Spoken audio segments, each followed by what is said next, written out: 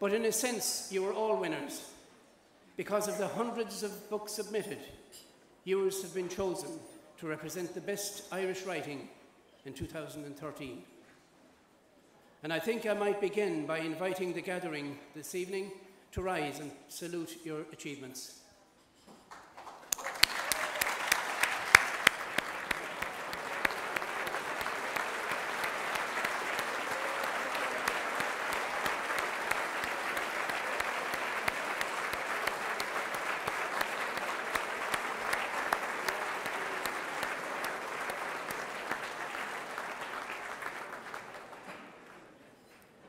Yeats said, "The literature of a nation is spun out of its heart.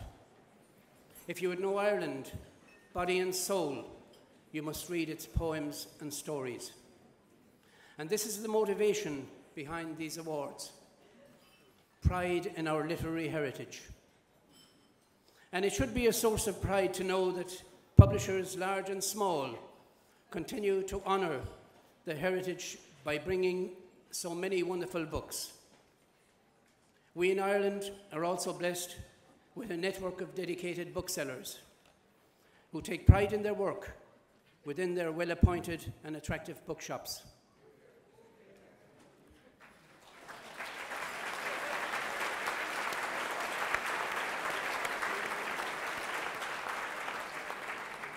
We have also witnessed over the last 20 years the development of a library infrastructure that is the pride of Europe, administered by a group of enthusiastic, dedicated and professional librarians. So, ladies and gentlemen, our heritage is in good hands. However, we would be foolish to think that its robust good health is guaranteed without care and attention. The pace of structural change and digital innovation is quickening, and in many ways that makes things easier and more convenient. But as an American novelist recently said, I worry that the closer the world gets to our fingertips, the further it gets from our hearts.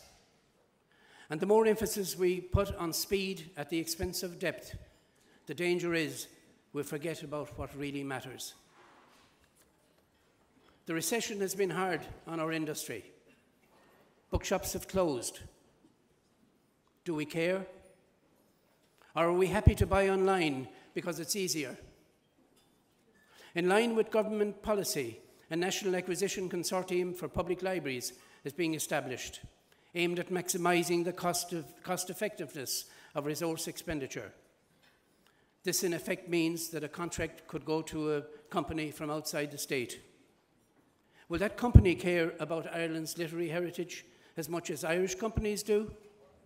Again, utilitarian ideas of speed and efficiency win out. We forget what really matters. Nevertheless, we chose to work with books because we love them. And we are aware that difficult challenges must be faced, as they always have been, and will again in the future. We in the book trade must learn to embrace the future without abandoning the past. And it's nights like tonight that remind us of the continuity of that literary heritage that means so much to all of us. In closing, ladies and gentlemen, I would like to acknowledge the services of two board members who unfortunately are stepping down as directors. So a big thank you to Fergal Stanley of Argosy and David Field of Easons.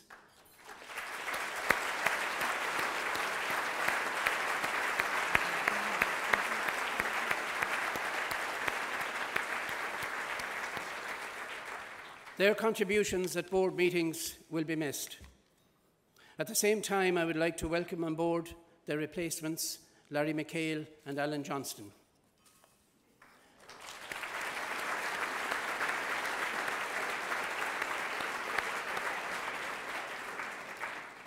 Ladies and gentlemen, it's wonderful to see you all. May I wish you an enjoyable evening. Bon appétit.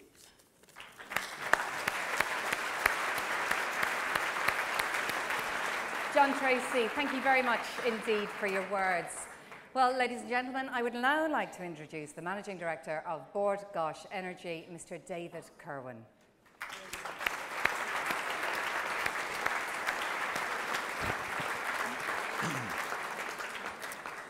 Ladies and gentlemen, I'm delighted to welcome you all to the 2013 Bord Gáis Energy Irish Book Awards.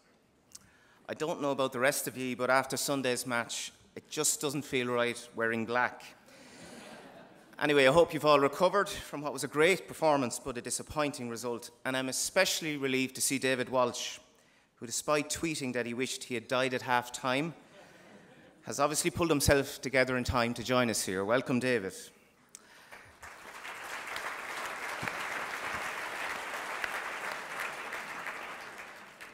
This is the fourth year that we in Bord Gáis Energy have sponsored these awards, and our enthusiasm and that of our customers for our involvement is greater than ever. As a national energy company, we choose sponsorship activities that matter to our customers and to the communities we work in. Our sponsorship of these awards reflects the fact that our customers and Irish people in general love their books and reading.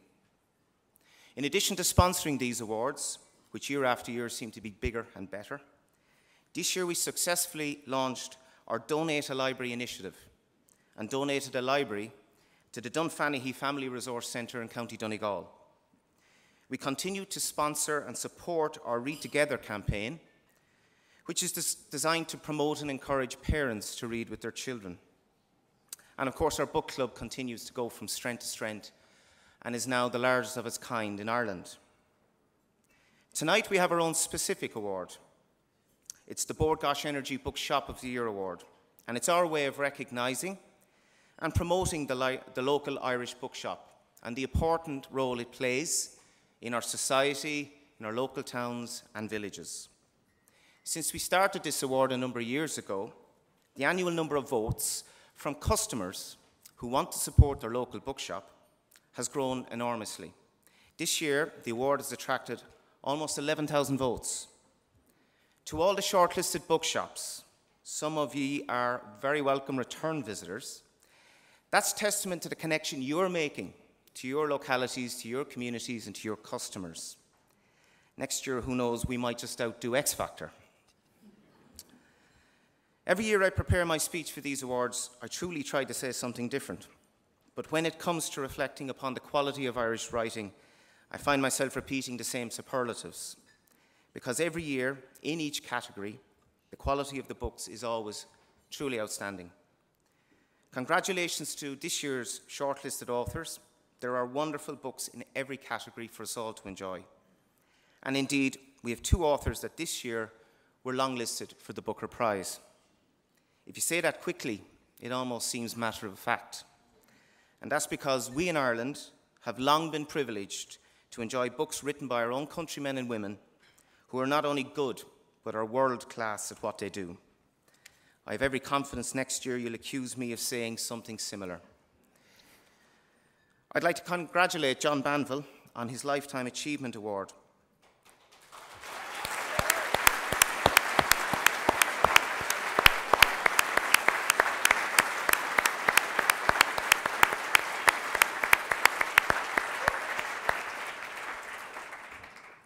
I hope John enjoys tonight and understands the huge regard all Irish book lovers have for him.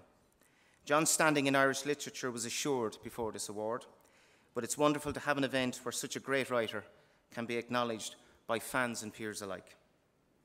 I wish to thank the Irish Book Awards Committee for all the hard work they've put into making this night happen. Special thanks to Alistair Giles, John Tracey and Bert Wright. Thanks to RTE for giving such a great platform for books and reading at this time, especially to Keelan Shanley and to John Murray, who are going to do a fabulous job over the course of the night. And once again, thanks to the people without whom we couldn't have this, the Irish writers, for another wonderful year of Irish writing. Please know what you do matters. Please keep doing it. Thanks very much.